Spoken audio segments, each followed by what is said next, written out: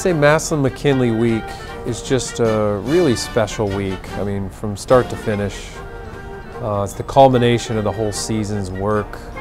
Obviously, it's a long-standing tradition and rivalry, oldest in the country. You know, there's all these things that make it the greatest rivalry in high school football. Massillon-McKinley week is a very special time for me. I really love being around for it still.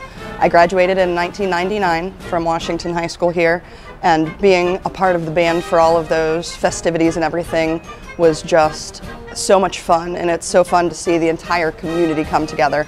Not just all the students at the school, but the people around it. My whole family has been in Massillon for a long time, so I was a third-generation Tiger, so it was just a lot of fun to see everybody come together, supporting the team, and it was really a family time as well.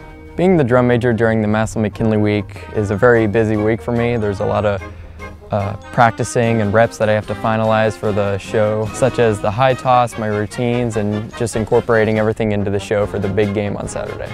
Being OB during Massillon-McKinley week is a very busy week because I go around touring with the Massillon band at all their different events.